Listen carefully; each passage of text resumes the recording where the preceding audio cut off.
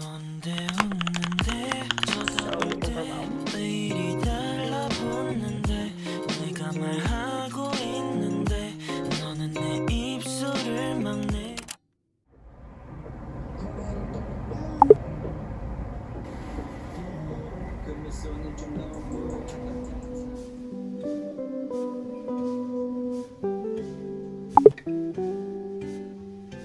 금요일인가 네가 만나자 했던 날이 그 시간이 흐르나 너와 나. Hello everyone, I hope you're all doing well. I'm going to take some time right now to plan out the routines and habits that I want to set for the new school year. I just feel like now's a good time to do it because I just know once the school year starts, I'm going to feel so overwhelmed. I'm just going to take some time right now to figure out the life that I want to live and the routines that I want to have. So yeah, I'm going to do some planning right now. It's going to be so much fun.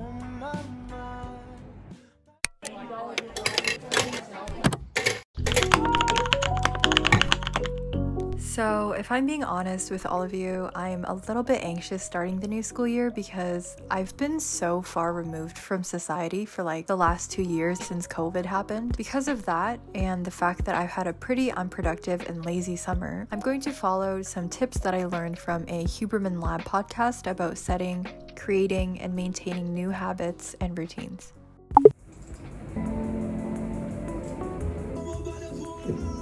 This summer break, I haven't been all that productive, mainly because I didn't have any summer classes or work or anything like that. I literally had no routines. I would sleep at like 3 to 4 a.m. and then wake up at 12 p.m. or maybe even later than that. And then I would spend the rest of the day rotting away in my bed watching YouTube or Netflix. You know, that might sound a little bit familiar to some of you. Anyways, the first step that I'm taking to fix all my bad habits is to listen to the recommendation of picking out 6 new habits that you want to try and form, and then try to do them for about 21 days. Picking out just 6 habits is a really decent number because, well, let's face it, most of us probably want to develop like 15 new habits all at once, but you know, as humans, we have to stay pretty humble and make sure that we don't overwhelm ourselves right away. So I think 6 new habits, or maybe even less, is a really good starter pack.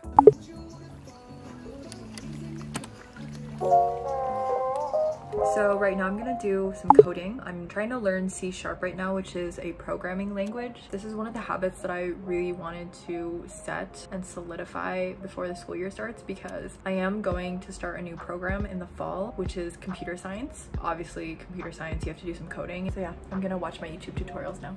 Favorite movies. When it comes to picking out the habits that I want to form, I first write down a very general and broad idea. So for example, like I want to wake up early, and then I later specify it to a more specific point. If I say I'm gonna wake up early, I'm also gonna write down the when or the how. So with this example, it's gonna be like, I'm gonna wake up early by gradually going from waking up at 8 a.m. to 6 a.m. I think it's better to be detailed about the habits that you want to form, such as writing down when or how you want to implement a new habit so that you can have a clear idea of what you want. We can actually print out movies.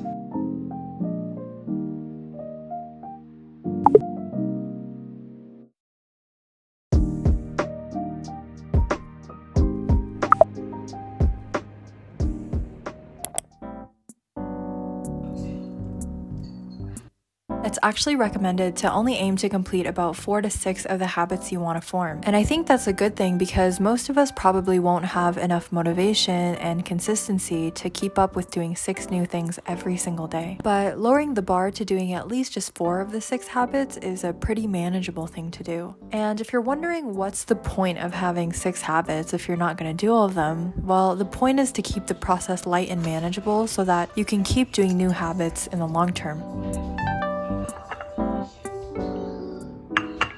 As time goes on, our motivation and consistency have the potential to fade, and we won't be able to keep doing the same new things every day. So as long as you're hitting some of the habits that you want to form, then you're going to be making more progress as opposed to doing all 6 at once and then beating yourself up about missing one of the habits that you were supposed to do. Because at that point, you might not even be able to get back on track.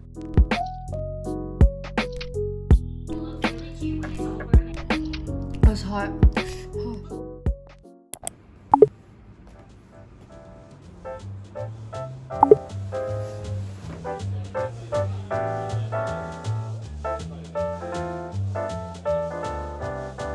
I'm also not going to pressure myself about doing the same habit at the same time in the same place every day because I have a tendency to make spontaneous plans, and those plans can throw me off course. So after deciding which 6 habits I want to form, I'm going to divide these up into 2 parts of the day. There's the first half of the day, and it's generally around the first 0 to 8 hours after waking up, and then there's the second half, which is the 9 to 15 hours after waking up. Dividing the day into 2 parts is good because I can spread out my new habits throughout the day.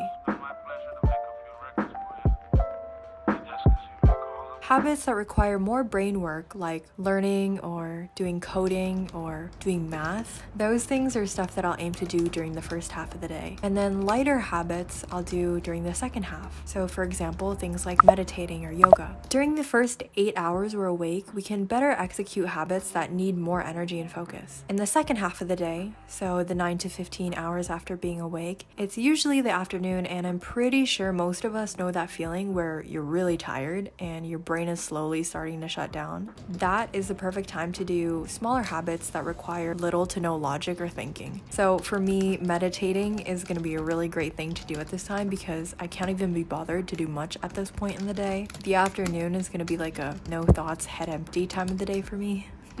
I'm going to link the article I read about this stuff in the description if you want more information. Also, not sponsored or anything.